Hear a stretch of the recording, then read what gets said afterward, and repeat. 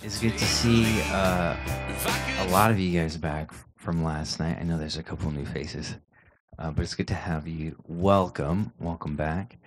Uh, my name is Ricky, for those who don't remember, and it's good to see you one more time.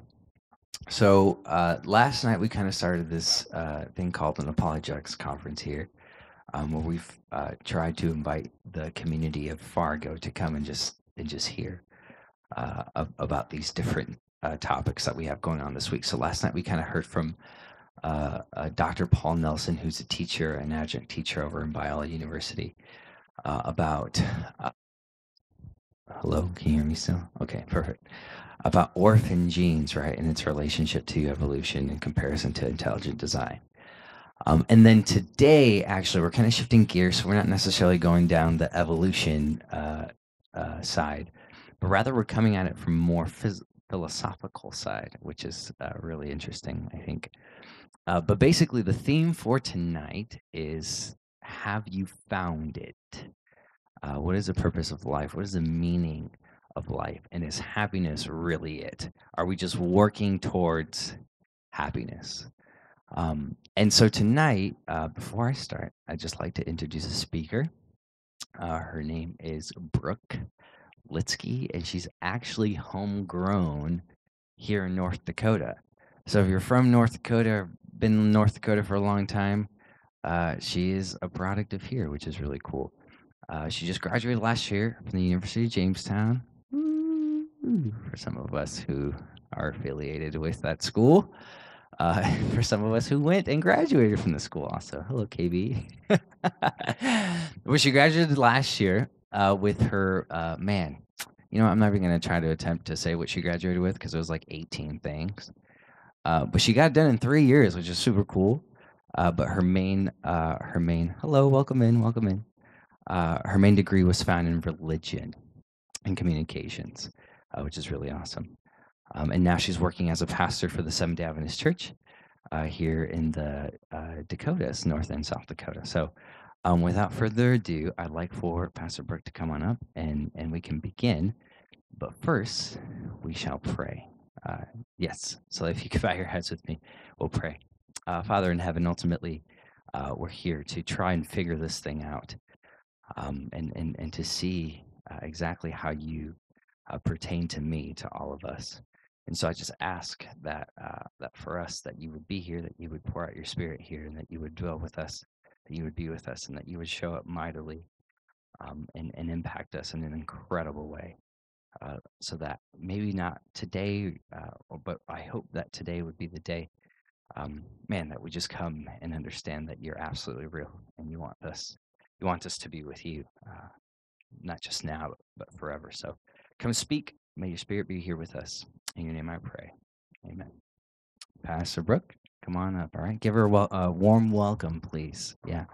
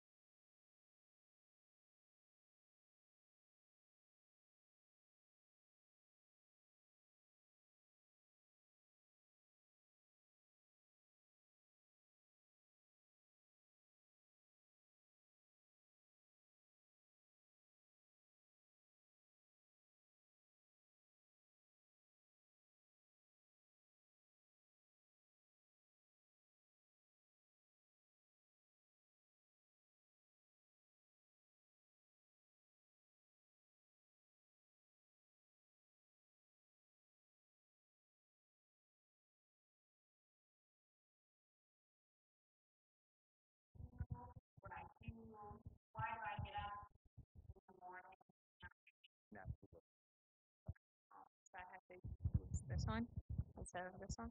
Thanks. Sorry.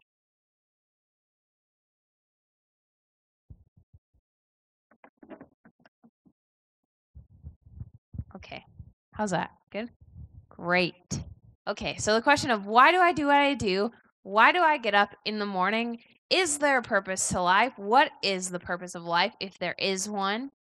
And I think that you could probably ask anybody this question, and they would give you a different answer. They would give you a different answer. Maybe they would tell you that the purpose of life is to have children and have a family and have a successful career and to make lots of money. Perhaps other people would tell you that the purpose of life is to be happy. Some people might tell you that the purpose of life is, well, that there isn't one, that we're really just here to live and to die, and that's all. Excuse me, a few years ago, actually quite a few years ago, back in the 1980s, 1988 to be specific, Time magazine did a study where they went around in New York City and they surveyed a selection of individuals and they asked them the question, what is the meaning of life? They surveyed theologians and scientists and pastors and authors and artists and celebrities and everyday people on the street. And they all gave these different answers to this question, all very interesting. There was a composer named John Cage who said, "There's no why, just here." There was another man named Jose Martinez who was a taxi driver, and he said this. He said, "We're here to die. Just live and die. I drive a cab. I do some fishing, take my girl out, pay taxes, do a little reading, then get ready to drop dead. You've got to be strong about it. Life is a big fake. Nobody gives a damn. Whether you're rich or poor, you're here, you're gone. You're like the wind. And after you're gone, people will come. We're going to destroy ourselves. Nothing we can do about it. The only cure for the world's illness is nuclear war. Wipe out everything and start over." Sounds pretty depressing to me. And there's a plethora of other quotes. Charles Darwin, "We are here because we evolved." Aristotle, "Happiness is the meaning and the purpose of life, the whole aim and end of human existence." The Dalai Lama, "The purpose of our lives is to be happy." Ralph Waldo Emerson, "The purpose of life is not to be happy. It is to be useful, to be honorable, to be compassionate, to have it make some difference that you have lived and lived well." H.L. Mencken, an author, "You come into the world with nothing, and the purpose of your life is to make something out of nothing."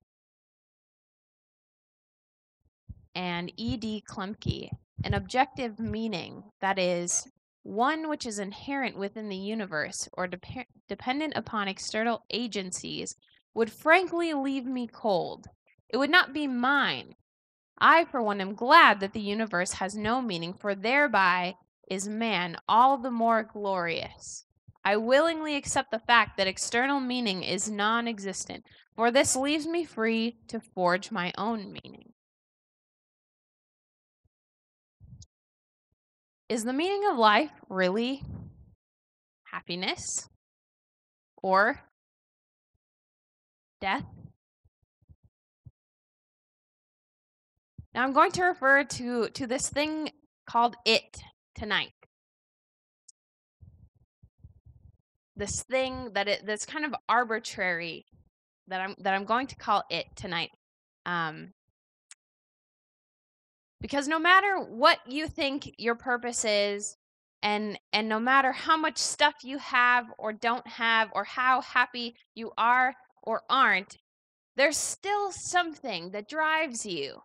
There's still something that causes you to get up in the morning that you desire to live for. There's still something that brought you here tonight that you said, "I think it sounds like a good idea to show up at the Ramada and to listen to this girl speak."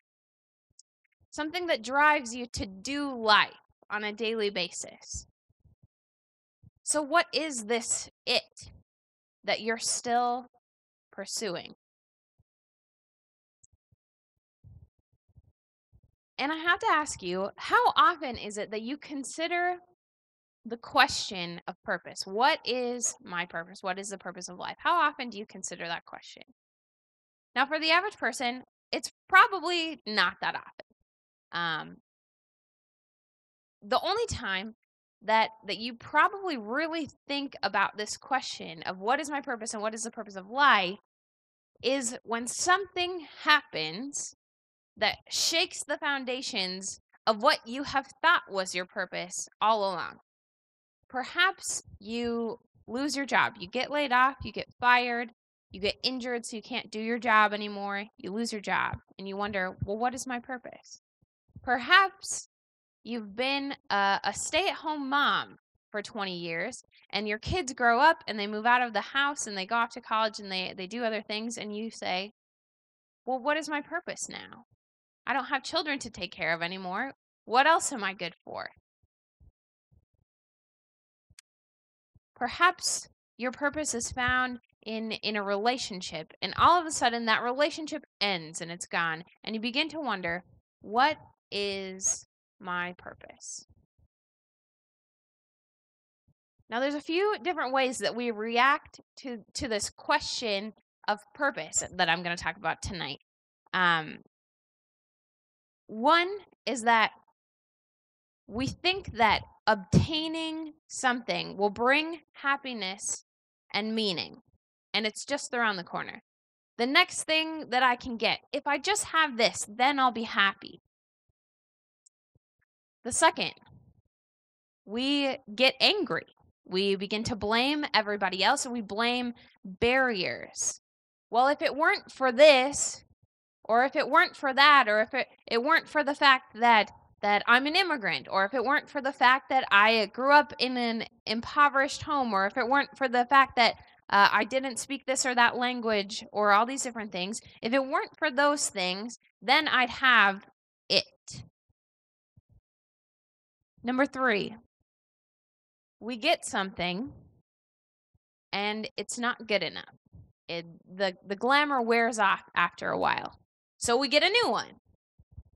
Now, I think we can all agree that we live in an age of instant gratification where anything that we want and anything that we desire is pretty much at the tips of our fingers. We can have it all in an instant.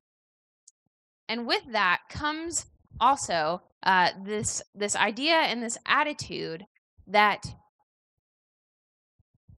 these things are going to make us happy, but after a while that wears off, so then we'll just get a new one. I heard a story not too long ago about this pastor who had a friend who all his life had just wanted a Porsche. That's a nice car. So he had wanted this Porsche for his whole life, and he became very wealthy. And so after a while, he ended up buying this Porsche, and it was like $150,000, right? And so he got this car, and he picked up his pastor friend, and he took him for a ride, and they're like, wow, this car is great. This is it. Isn't it awesome? Look at my Porsche. Well, about a month later, this pastor was walking into the gym, and he saw his friend's Porsche parked outside of the gym right in front there to show it off. So it looked really nice. And as he was walking into the gym, he met his friend, and he said, "Hey, man, how's the Porsche? You know?" And the guy replies to him, and he said, "Well, it's a car." And isn't that ironic? That's something that we place so much significance on, something we place so much importance in, that we hang our hope on, and we say, this is going to make me happy. This is all I've ever wanted. After a month, that feeling can be gone. That happiness that we felt at the beginning can be gone. And number 4, we get to a point sometimes in life where we look back and we realize that we're not happy, that we're not fulfilled, and that we don't feel whole, that we worked our whole lives, that we spent our whole lives saying, well, if I just work a few more hours, if I just make a few more dollars, then I'll get to a place where I can be happy. Then I'll have this thing where I can be happy. Then I'll have this.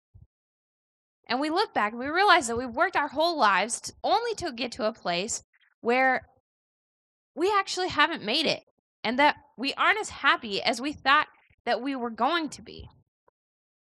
And we begin to blame ourselves, and it turns into this spiral of defeat that for some people can actually turn into a place where they get to a point of wanting to commit suicide because there's no hope in life for them anymore, because they've wasted their whole lives, so to speak, seeking after something that they didn't get. Now, if you haven't noticed, the world around us tells us every day that the next thing is going to bring us happiness. There's an example.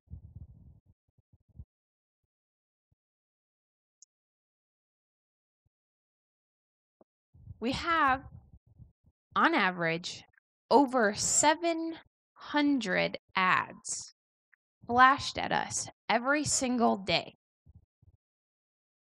700 ads. That's mind-blowing. That's an insane amount of advertisement flashed at us every single day, trying to tell us that we aren't happy because we don't have something, or that we need something else. Especially this time of year, I'm sure you've seen on TV, or if you watch TV or listen to the radio at all, there's all kinds of ads for Valentine's Day, and they're all like, men, your woman isn't happy unless you get her this nice diamond ring or this nice necklace. So you should probably do that because you want to make her happy, right? All kinds of ads like that around this time of year. But if you think about it, there's ads similar to that, just with different focuses, being shot at us every single day. C.S. Lewis, who is a very famous author, he wrote a lot of religious novels, but also a lot of fiction novels. He spoke to this concept, and he said, there are all kinds of things that promise to deliver happiness, but they never keep their promises. Just like the Porsche, the enamel begins to wear off and it fades into reality. And when he was talking about this, he was talking about it in terms of the best possible things. He was saying, even if you have the best possible marriage, the best possible relationship, the best possible career and job, and you're completely happy in all of those things, you have the best of things, but somehow this it still manages to evade you.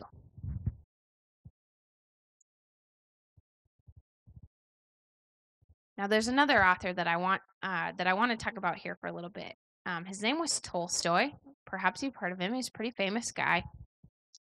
He was a very wealthy man. He had an incredible reputation. He had written lots of novels and made tons of money. He had a great marriage with children. He had everything.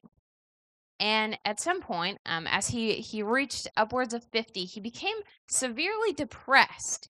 And he looked back on his life, and he saw ahead of him, he saw, his reputation expanding and growing, but he saw behind him all of the things that he had done for his entire life beginning to fade away. And he looked back and he said, why does it matter? Why does any of this matter? And he said this, he said, today or tomorrow, sickness and death will come, and they had come already, to those I love or to me. Nothing will remain but stench and worms. Sooner or later my affairs, whatever they may be, will be forgotten, and I shall not exist. Everything I've ever done will be forgotten, and I won't be here anymore. Then why go on making any effort? How can man fail to see this, and how go on living? That is what is surprising. One can only live while one is intoxicated with life. As soon as one is sober, it is impossible not to see that it is all a mere fraud, and a stupid fraud. That is precisely what it is, he said. There's nothing either amusing or witty about it. It is simply cruel and stupid. Had I simply understood that life had no meaning, I could have borne it quietly, knowing that that was my lot.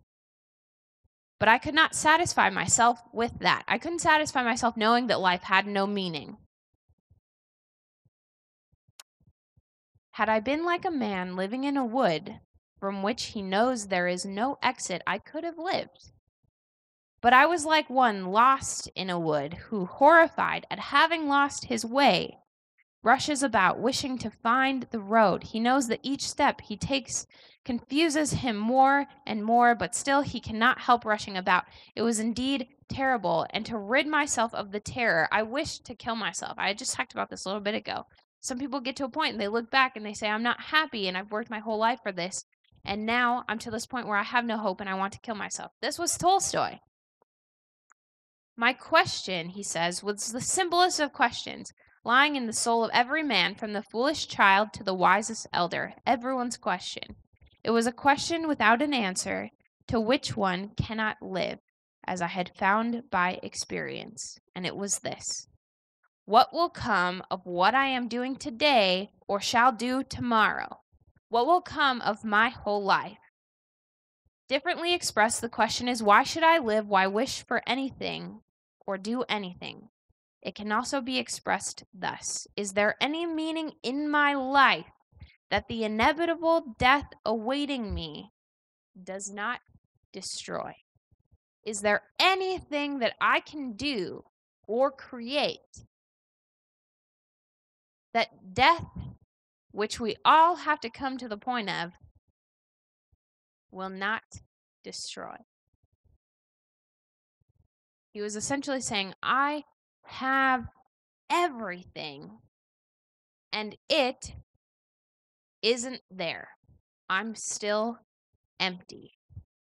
Is there anything that the death awaiting me will not destroy?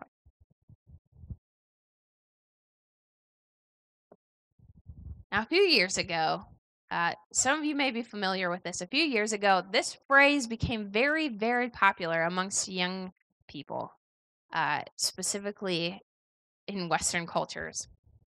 And it's called YOLO, right? It stands for something. It stands for this: you only live once. YOLO, right? And this whole like YOLO movement came about a few years ago where young people became obsessed with this idea of, I need to do everything I can to be happy in the moment because you only live once. So I need to do all of these things to experience the greatest maximal pleasure that I can now, because I'm never going to get a chance to do it over. And while that can be taken in possibly some good ways, most of the time, the way that came to be was that young people became obsessed with doing wild and crazy and destructive and harmful things for the sake of seeking pleasure in the moment. Things like binge drinking, parties, drugs, all these different things. This was a huge craze for a while, where young people, they said, YOLO, you only live once, so I might as well live it up while I can. I might as well enjoy as much of life as I can, whatever that looks like, whatever is going to please me at the moment, I'm going to do it because I only get to do it once. But what I think that this signifies more than possibly adolescent idiocy is really a search for happiness. It's a search for happiness. But can that really be it? Can this live for pleasure attitude be all that we have to look forward to? Because happiness tends to be circumstantial. It's based on the situations that are happening in your life at the moment. It's based on your attitude and your mood and the people that you're surrounded by and the circumstances that you're facing. Happiness is circumstantial. It changes. It's fleeting and temporal. If your meaning in life is what you come up with, then it does not matter. And I'll tell you why. Because if your meaning in life is something that you have created for yourself from inside of yourself, it is absolutely something that can be taken away at any given point. It can be taken away just like your circumstantial happiness. It can be taken away by situation, by environment, by unexpected circumstances. Thus, We must find a meaning that is external to ourselves. We look around us in the world, and everything that we see has a purpose and a function. A pen. A pen is for writing. A chair. A chair is for sitting. A piece of paper is for writing. We look around us, and everything that's created in the world has some kind of purpose. It was created, it was designed for a purpose. And it's hard to think that we, as humans, the most advanced, the most developed organisms that walk the face of this planet aren't designed and created in the same type of manner where we have some kind of purpose, that we were made for something.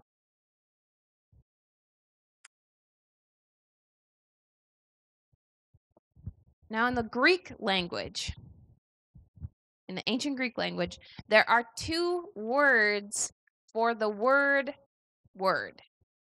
Did you follow me? There are two words for the word word. Rhema, the first one, means spoken word. It refers to conversation, to things that were said, to dialogue, to quotes, to statements, to things like that. That's what that word means. Logos, on the other hand, refers to reason, to logic. Perhaps you've heard this if you've ever taken a speech class. They tell you, that there's the 3 pillars of speech, and this is one of them, the logos. You have to have the logic. It's the things behind what you're saying that cause it to make sense, that'll allow people to believe you, that allow them to reason through it and say, yes, I'm willing to buy into that because it makes sense.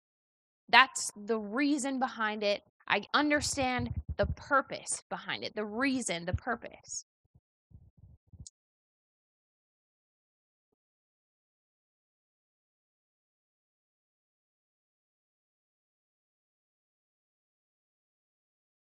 Now, in the Christian Bible, there's a man named John who talks about this.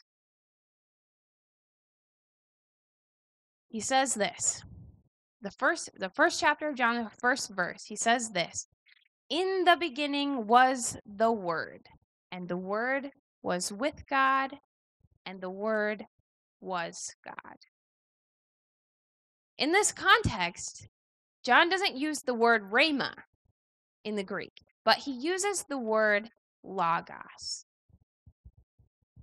So John says to the ancient Greek people, he says to them, in the beginning was the logos, and the logos was with God, and the logos was God. In the beginning was the reason, the purpose. And the reason and the purpose of life was with God, and that reason was God. Now, at the time, this was when Greek philosophy was huge. All kinds of people were coming up with different ideas about the meaning of life, and they were trying to philosophize and come up with all these different things, and just thought and philosophy was very popular at the time. And so for John to say something like this is a very bold that he's telling the Greek thinkers that he's speaking to. He's saying, hey, in the beginning was the reason of life, the purpose of life, and that reason and that purpose was with God. But further than that, it actually was God. And for them, that was a very bold statement. And it might have sounded crazy, and it might have sounded unbelievable, and it might have sounded illogical, and it might have sounded supernatural. But it also might have just blown Greek minds, because it's not something that they had ever thought of. And John might have said to them, you want to know what the purpose of life is? Okay, I'll tell you. It's a person.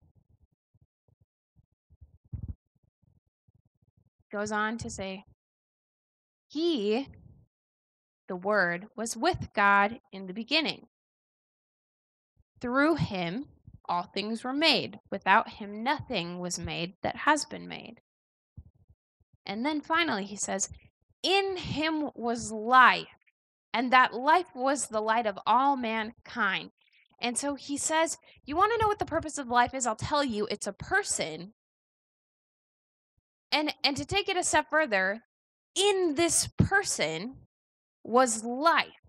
The meaning of it all was found in him. And so Greek thinkers might have said, well, even if you're right, it's not like we can know him or understand this person that you're talking about, right?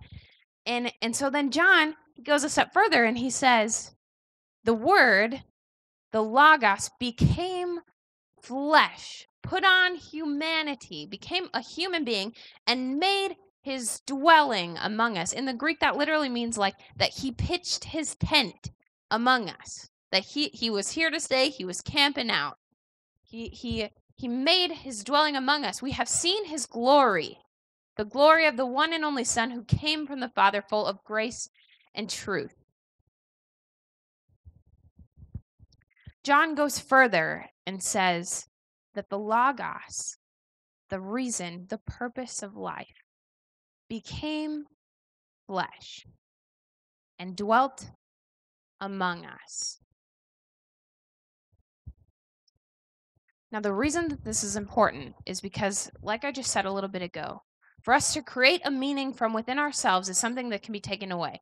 But for us to accept and to embrace a meaning that comes from without us, from outside of us, a purpose that is external to us, that's a purpose that cannot be taken away from you because it comes from outside of you.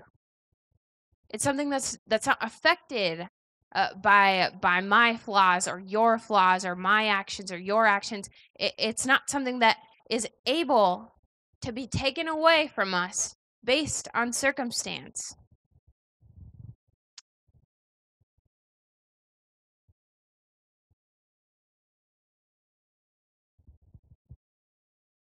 Science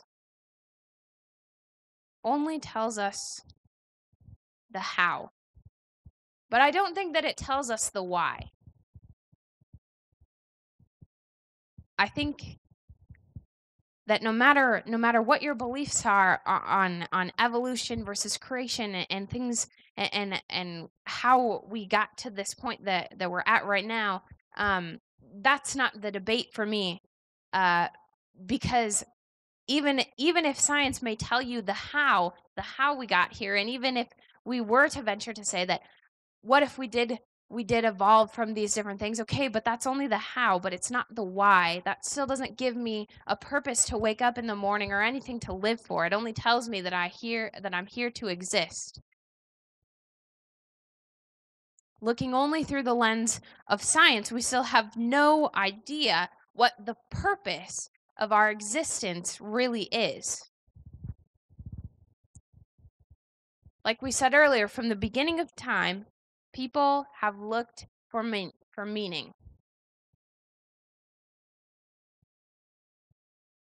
In college, one of the things that I studied was communications, and specifically cross-cultural communications. And so I studied some things about ancient tribes where there were people groups who had no idea that any kind of outside world existed aside from themselves. They had no idea that anything else was out there. They didn't have written language. They simply had vocal communication that they had developed within each other to be able to communicate.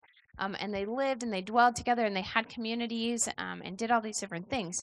But the crazy part about these ancient tribes is that even though they had no idea that anything else was out there, they couldn't read, they couldn't write,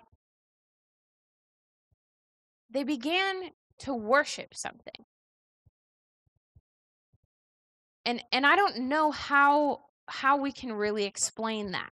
How we can explain that people who had no knowledge of anything other than the human beings that surrounded them and the environment and the animals that surrounded them, that they began to worship something.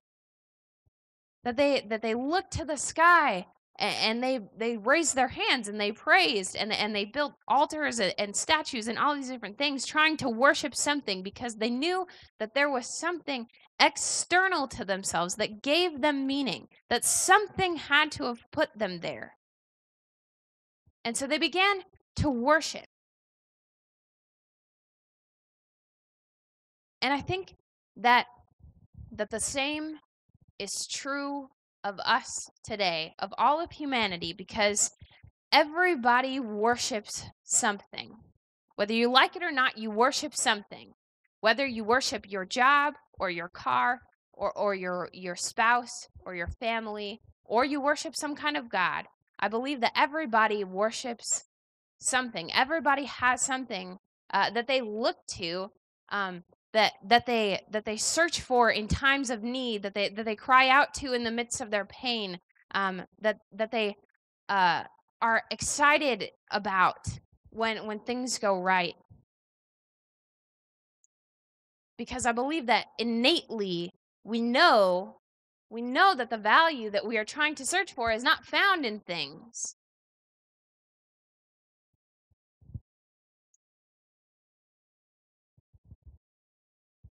There was a king in the Christian Bible. His name was King Solomon. And he has an interesting story because the story goes like this. He was a king who had a lot of power, a lot of wealth. He had all these great things, right? And God told him in the story, God told him, whatever you want, I will give it to you. Like, ask for something. And what King Solomon asked for was not money, was not fame, was not power, but he asked for wisdom. He asked for wisdom, and so he was granted that. And because he asked for wisdom, God gave him, on top of that, all of these other things, where he was also given power and wealth and fame and all of these things, and he was a great king, the Bible says. And he got to the end of his life, and he was also a man who, like Tolstoy, had everything. He had the most fame, the most wealth, the most power, the most wisdom. And he got to the end of his life, and he said this. He said, "Fear God and keep his commandments. I've had everything," he said. And that's what it's all about, is fearing God and keeping his commandments. I had it all, but yet I had nothing without God, without him, without this external source of meaning that called me into existence. I had it all, but I had nothing without love itself, without God.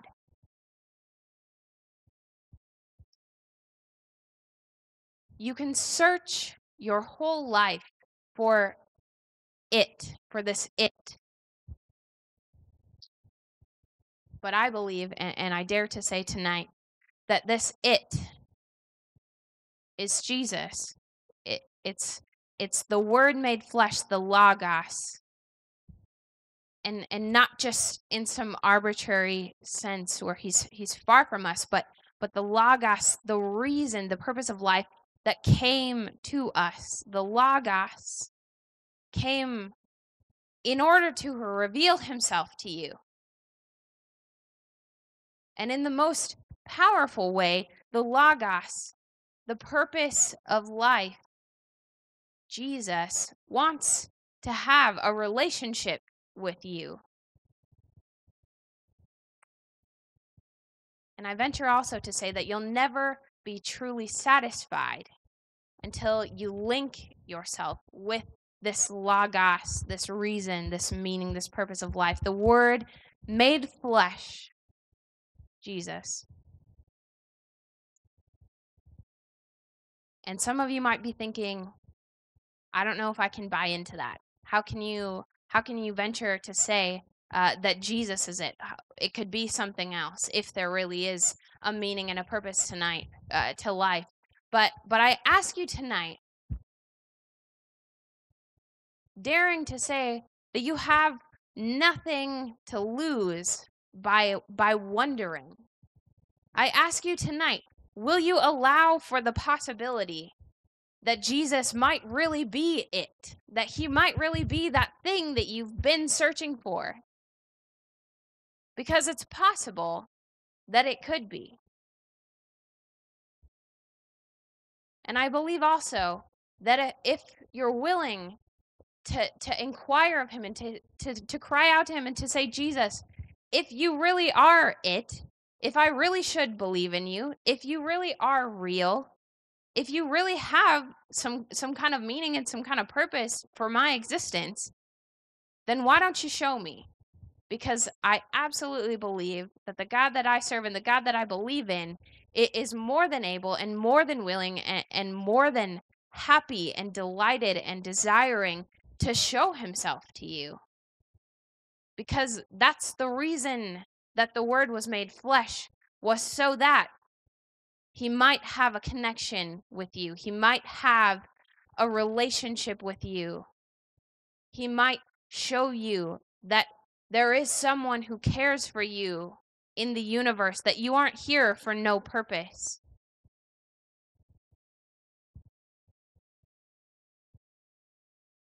There's nothing to lose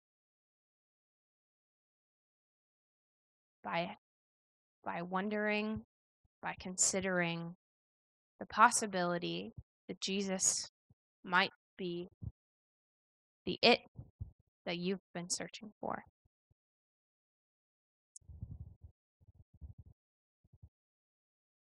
And I don't know all of your situations. I don't know all of your backgrounds. I don't even know all of your names. But it's possible that I could be talking to somebody who has been searching for a lifetime for some kind of meaning, who has been trying to find a meaning and a purpose in various different things over the years. I could be talking to somebody who thought that they had it once upon a time, but something happened to change that and to cause you to doubt and to say that there's no way there's anything out there. I don't know all of your situations, all of your stories, but I believe in a God who does. And I believe that he is more than able to show you the love that he has for you if you're willing to ask him.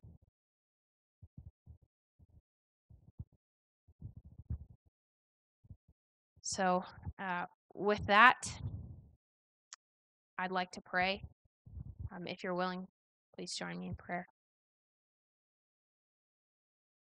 God, I believe that there are people here tonight who need to know you, because quite frankly, we all need to know you. Jesus, you are the Word made flesh. You are the reason, you are the purpose. And somehow, 2,000 years ago, a bunch of people were willing to believe some guy when he said that God had come to earth and he wanted to be with people and that he had created them and that he was the purpose of existence. For some reason, something was compelling enough, crazy enough, supernatural enough that even though it sounded absurd, it was captivating. And it was something that people were willing to listen to. God, I believe that you still have that kind of power. And so I pray tonight, Jesus, that whoever needs to know you, whoever needs to come back to you, whoever needs to find their meaning and their purpose, that they may find it in you tonight, Jesus. I thank you for the opportunity to be up here tonight. And I ask for your blessing upon this room. In the name of Jesus we pray. Amen.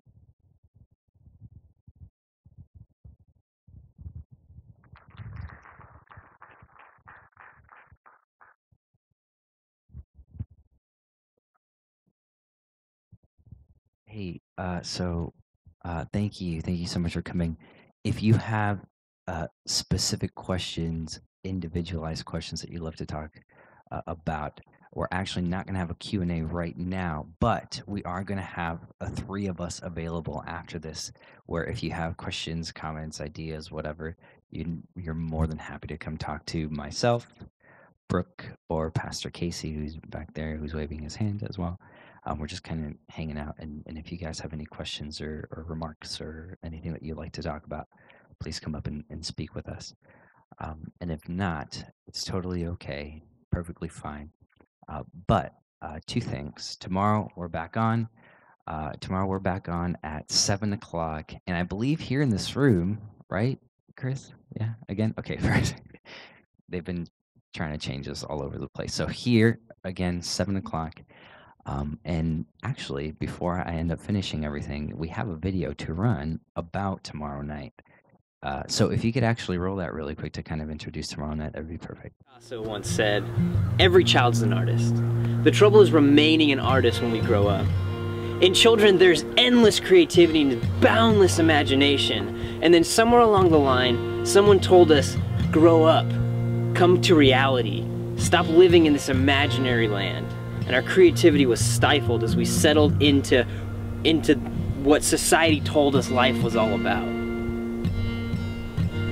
But if I'm made in the image of this grand creator God, what am I doing living a life of mere existence, where today is the same as tomorrow and the next day and the next day over and over and over? Belief in Jesus doesn't stifle our higher capacities, it rather unleashes them as we recapture imagination and creativity. It's not just belief in some person who is abstract and away from us. It's rather belief in wonder and amazement.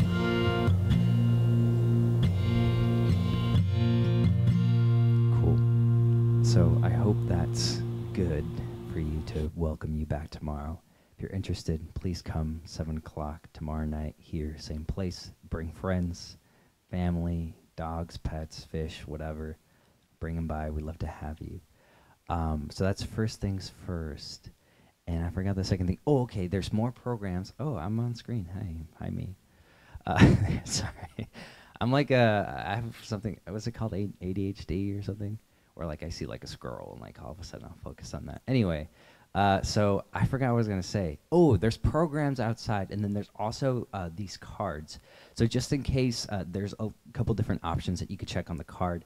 Just in case you have more questions, you can fill it out, and you can fill out your personal contact information so that we can keep in contact with you if you're curious to keep asking questions and continue dialogue. And there's much more options on there just for our sake to know how to better relate with you and to have a more relationship with you. So those will be outside as well.